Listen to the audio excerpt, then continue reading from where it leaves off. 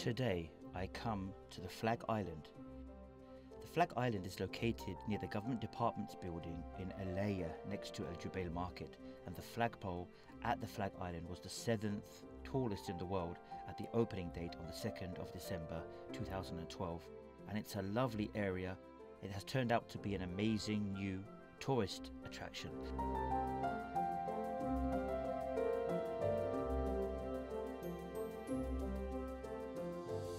And I come here today to meet Dr. Mansoor Malik and hear about his interesting story and his time spent in Sharjah.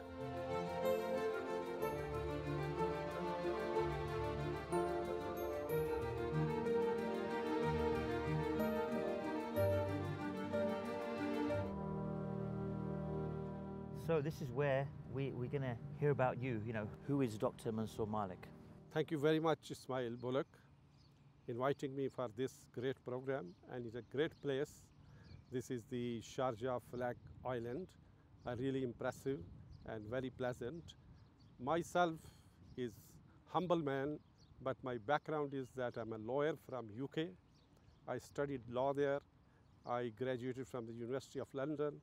Then I opened my law office, which became very popular, and it happened that I won one case from the Supreme Court of United Kingdom, which became a landmark case in the UK history. Oh, okay. And this way I helped lots of people, almost dealt with all nationalities and very successfully. And then at point I moved here. So we're talking, just to take you back to, what time are we talking about here? I mean, I don't want to make you sound old or anything, but we're talking about back, when were you back in the UK? I'm talking about 1984 okay. And 85, and I studied completed my study, and then I opened my law office in 1990 in London. It was very difficult for a non-English person to open a law office, and many people discouraged me, but I have a courage, and with the grace of God, I succeeded to the extent that my law case became the precedent in the legal history. And at some time, the lawyers were cutting jokes on me about that case. I thought I will win.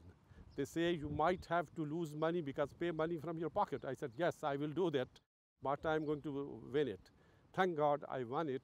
Then French television, European televisions, BBC, all came to my office to record and ask me about that case. Great.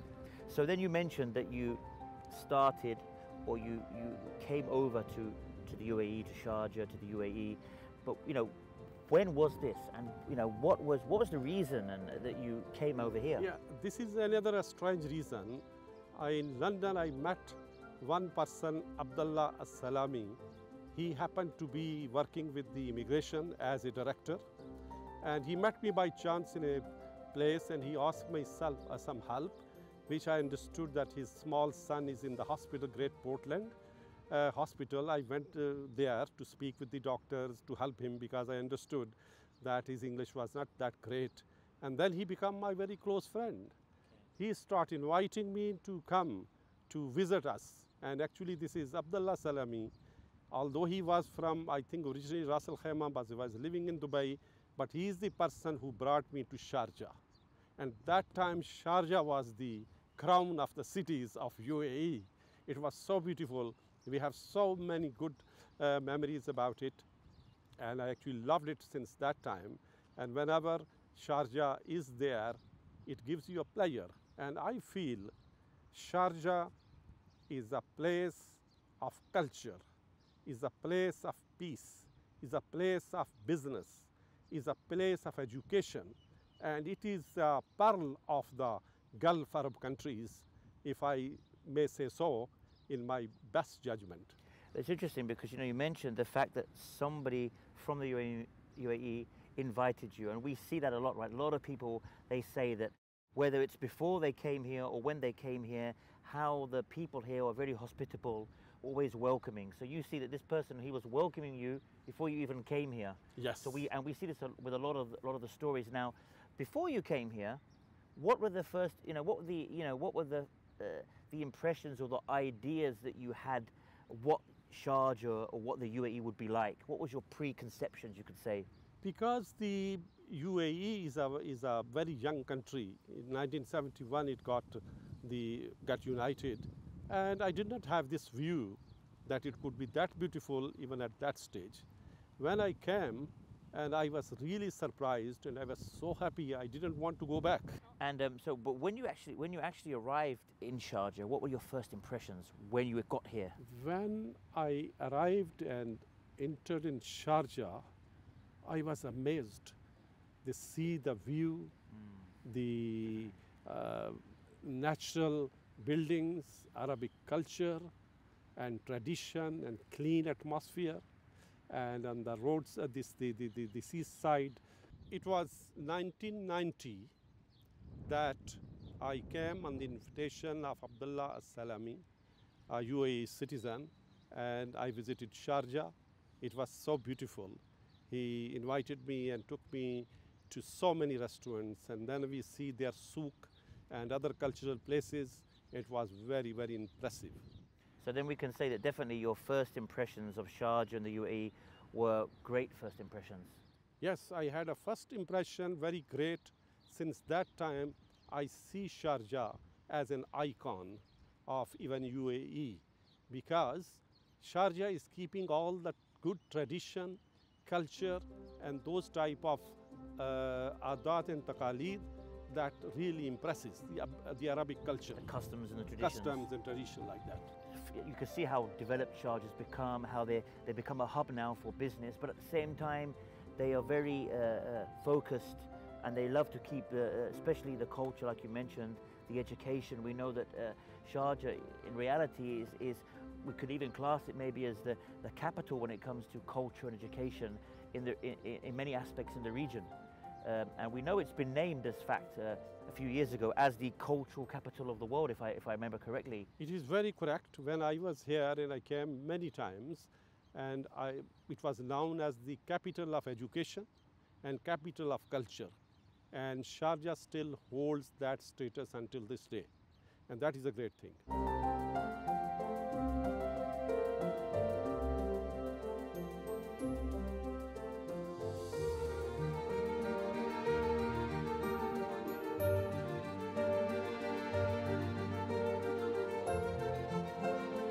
Talking about Sharjah, apart from this beautiful flag island we're sitting at now, with this amazing building behind us with Arabic calligraphy, the coffee shop, the beautiful island. I mean, this itself. But I mean, what other places do you really like within Sharjah that have a special meaning to you? Whether it be a building, whether it be a natural place, everyone has something that stands out to them. Yes, Sharjah actually it impressed me. They are the old souk. That is, you see, like a bazaar, very popular, and see the people, natural, traditional, rich and poor, and their local things are there. Then there this jewelry market, also very impressive, and very nice designed jewelry and gift shops. And many times my guests came, and I brought them specially over here, and they were very happy to buy things from Sharjah. I mean, you mentioned the old souk, and we know now that around that old souk area, they have restored and brought back to life the whole traditional area. So you have the Al-Arsa souk area, you have the fort of Sheikh Sagar, you have all those traditional houses, the calligraphy museum, so many wonderful places to visit, So definitely the old souk is something that even I can recall. I mean, I came here 4 years after you, 1994 when I first came. And I remember that going to the old souk was something, especially for anybody I think in Sharjah, whether citizen or resident, going to the old souk was always very nostalgic, and I used to really enjoy it, And it's definitely a place that we see people until today, tourists, residents, people from inside Sharjah, from outside Sharjah, everyone comes to those touristic heritage sites, as well as the kind of site we're at now. We can see this is buzzing with, not buzzing with nature as we can hear from the birds, but buzzing with people. So Sharjah, as we know, is full of those kind of places. So when you first arrived, some people have an issue with this, a cultural challenge. Did you feel that when you arrived here that you faced any of these cultural challenges? Actually, other way around, when I arrived here, I feel People very friendly, very hospitable, and people don't feel stranger over here. I felt that I came to my home country. So this is a great credit go to them. And about the Sharjah special thing is that I must praise and give my all the good words and greetings to the Sheikh of Sharjah, Sheikh Dr. Sultan, that because he's very highly educated, very well respected, and he understood the real, the fabric of the Arab society. So he tried to kept it in education, in culture, in tradition, in customs, that way. It happened once time that a delegation came from UK and some European together, my friends, and they arrived in Dubai and they see this, and then they met me next day. They said that we came here, but we didn't see Arab type of thing. Where is Arabic culture? I said, yes, there is a lot of Arabic culture, and I actually booked the transport for them. I brought them Sharjah. When I showed them around, they were so fascinated. They said, thank you very much. This is what we wanted to see. Because other things, if we are just like UK or Europe, so all cities are there. So this Sharjah is keeping that fabric, which is a credible type of thing, and it impresses people. And like you said, this is like, that's where we can see the name is very befitting, is the cultural capital. Now, we talked about before the fact that you were a lawyer. Now, when you came over here, did you continue in law? Because I know you're also if I can remember correctly, the president and the chairman of the Diplomat Business Club. Yes. So did you come over straight away and open a business club? Did you practice law? How did your journey? What I did that, I have a son, so he, in a very young age, he became diplomat. And then I thought that maybe why not to bring out a diplomat magazine over here. Ah, interesting. Which I did it, and it was very successful for last 10, 11 years. It was published, and now it is online. Even I published a few things about Sharjah.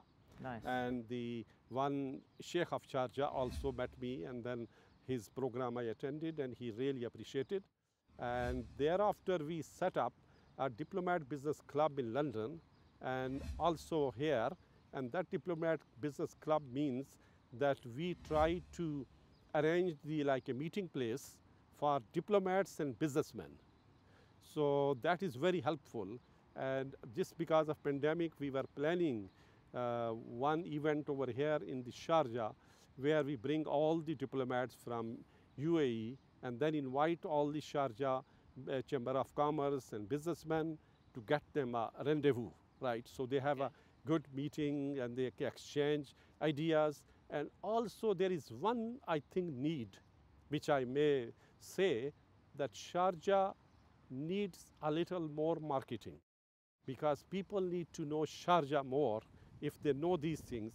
I know my personal experience doing business in Sharjah is much, much cheaper and reasonable cost-wise for international companies. Yeah. All those facilities which the international companies need, they are available over here. It's much the accommodation is reasonable, office costs are reasonable, staff accommodation, whatever. So I think this aspect, I would be very happy to highlight it. When we do our event in London, we do it in the Parliament, London Parliament, our Diplomat Business Club, where we invite all the business companies, very top class, and the diplomats and other people.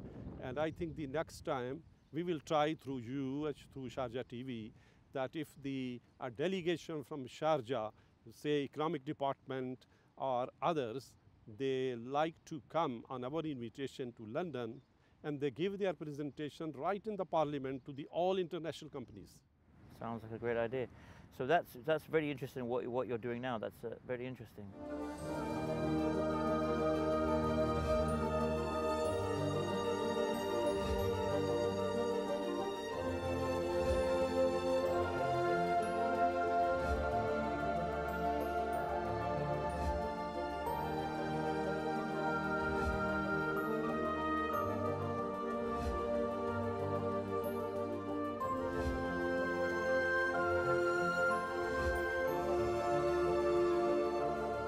It would be a pleasure to serve, and when the people in return, they will try, or we can organize one big event over here with your sports, with the government support over here, and bring all the international companies, not only UK, but Europe and other countries, right, even United States, and just to showcase it for them to see with their eyes and stay here 2-3 days, and they will set up their companies and open factories over here. So we can definitely say, you know, Sharjah is a cultural hub, an education hub, a business hub. Yes. It has everything. Well, that's basically Sharjah. You know, it has everything. Yes, it has everything. It is very rich in all these aspects, and maybe less exposed outside, which we need to do it.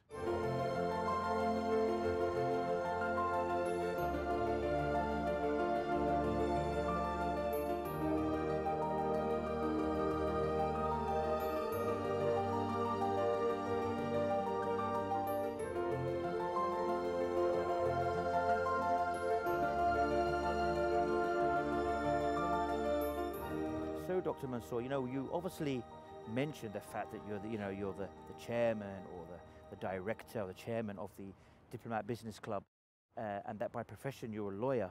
But I also understand you also teach law.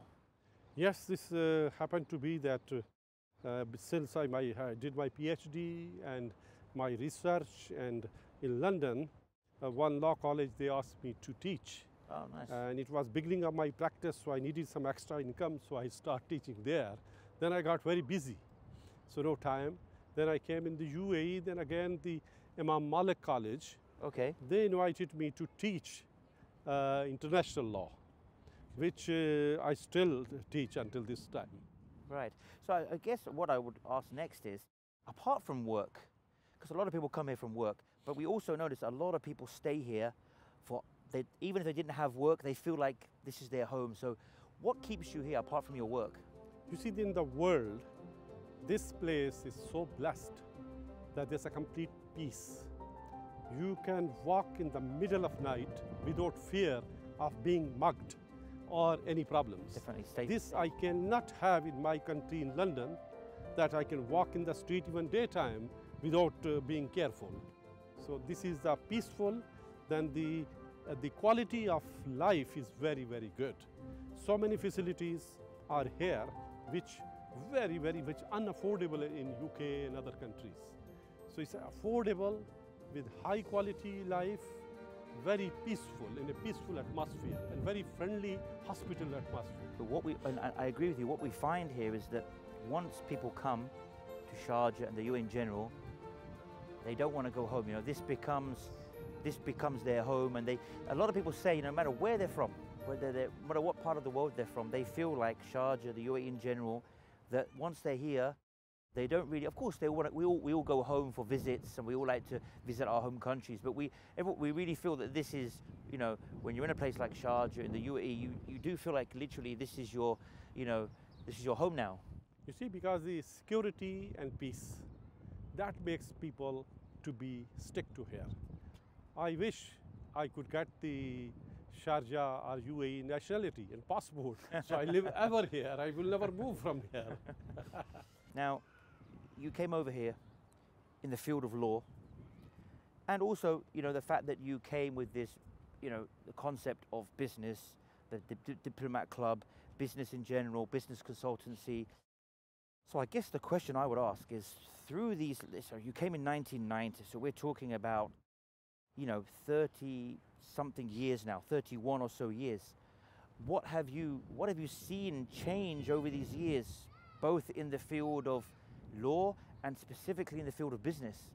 You see, this is amazing thing is this, that this city and this country developed very quickly, very fast, but in a very, very nice manner, that they did not mess up things. Rather, things were very well structured, very well planned, and very well delivered to the people, right? So practically, I started living here 15 years ago, although I'm coming to this country for 30 years, and now I don't want to go anywhere. I want to retire here, I want to live here. So I mean, you know, definitely we've seen as well, not just in the Sharjah, but in the UAE, how so quickly it's developed and become not just a developed country, it's become, you could say, in many aspects, leaders. They've become the leaders in many aspects of things that we see in the world, which is really amazing that Sharjah and the UAE were able to do so in such a short period of time. And you yourself have seen how this has become a business hub of the world, hasn't it? Yes, it is, because I see if the same thing they want to do in Britain or Europe, it takes years to get the planning permission because of the system, democracy, consultation, parliament approval, disapproval. Here, the system is more closer to God system, natural. The kingdoms, sheikdoms, so they are so visionary leadership of UAE, all states actually, that they have vision and they have a mission to deliver things. They do the right decisions, there is no corruption, there is no time wasting, there is no greed. Rather, they want to do good things for this country that the people benefit and investor benefit. Investor is very happy, no tax, right? Where else in the world, right, it could be. That's why the business person is attracted to here, do business and get the money in your pocket. I never seen the color of my money in London. I was making millions of pounds, right? But I was asking my accountant, where is this money? All gone to taxman. Where here, I can see the color of money, right? Because what I earn, it is my money. So definitely, there's definitely that aspect of, you know, a very safe lifestyle, secure lifestyle, comfortable lifestyle for many. And even those who may not, you know, make the most of money, if they were working somewhere else, they may earn more money. For example, they don't have safety. Or in reality, they may earn the same amount of money, but fear for their safety. So we can definitely, you know, see here that there's so many benefits. That you see, I see my one friend. He's in London. He's 61 richest people in United Kingdom. Millions and billions of. But I see his life is nothing because he has to do many things by his hands, too many problems, maids, these servants, you can't get it here. The system here, whenever he comes there, he said, how I move here. I want to live here, but his business is there. I said, you just start doing business over here and stay rest of life over here. That's right. I mean, a lot of people's dream or goal is to move to the Sharjah and the UAE, definitely. Yes, yes. Well, it's been fantastic talking to you, Doctor. You've given us some very interesting facts of all these years that you've been here. Thank you very much for inviting me for this great program. I'm very happy to express my feelings, my views about Sharjah and its system and opportunities over here. So really appreciating. It's our pleasure to have you, Doctor. Thank you so much. Thank you again.